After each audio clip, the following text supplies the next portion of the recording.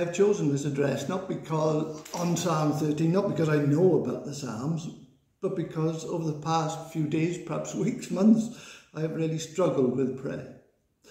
You know when things really get you down and you are unsure as to how to deal with it, and in all honesty, there seems no answer. I thought the best way to pray was to petition God for certain things, or on good days to praise him and give thanks for something wonderful that has happened. I thought perhaps by just leaving it in his hands, then all will be well. At times, well, these are correct ways of doing things. But over the past few days and months after looking at the Psalms, I realised there is much more to prayer than that. Because when trouble struck the psalmist, they really let rip at God and told him in no uncertain terms what they thought of him. So I want to concentrate on one particular psalm, and that's Psalm 13. And all human life is there in this psalm. One of the most encouraging things about so many of David's psalms is their honesty. David doesn't hide his emotions in his writings. They are neither clinical nor academic. They honestly reflect his mood and his feelings, the ups and downs that follow the swings of fortune in his life. All human life is here. Joy, sorrow, faith, anger, bitterness, victory and despair, pleasure and pain, all there in what he is saying in this psalm. To be honest, David's terrible predicament was he feared that God had forgotten him. And be honest, has the thought ever occurred to you? Or have you ever been plagued with doubt? I'm asking these questions because sometimes we need to face them and, like the psalmist, confront God with them. David was plagued with doubt. All kinds of questions about God's goodness and faithfulness, and perhaps even his very existence haunted him. This is what happens when we're struggling with our faith, because it is being tested. It is in the mind the battle most fiercely rages. How long must I wrestle with my thoughts, says David. You've turned your back on me, he complains. You've forgotten me. You've abandoned me.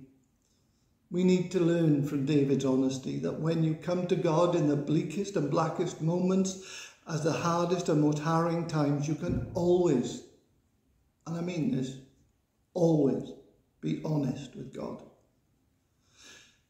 It's interesting that while nearly half the prayers and hymns in the Psalms speak words of lament, their distinct voice is almost never heard in the life of the church.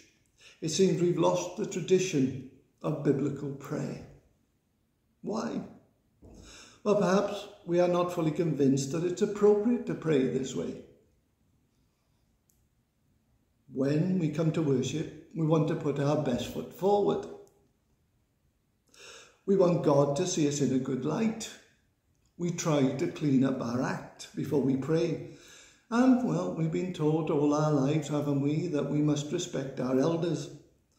So we don't talk to God this way. We don't challenge him. But you see, this is not only an Old Testament tradition. It is the witness of the New Testament. In the Gospel reading that we had today about Mary and Martha, and of course Lazarus having died, and Jesus not coming when they expected him to.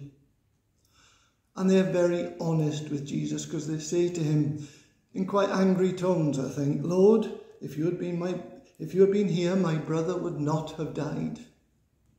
They don't say, oh Lord, we're glad you've come. Lazarus has died, but we know he's in a better place.